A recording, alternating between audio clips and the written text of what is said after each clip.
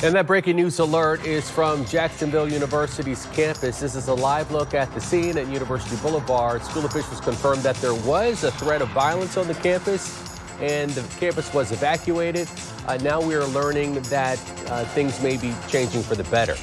So far, we know the school has told students to seek shelter off of campus. The school says it will notify students when the coast is clear to return. No official word on the extent of the threat.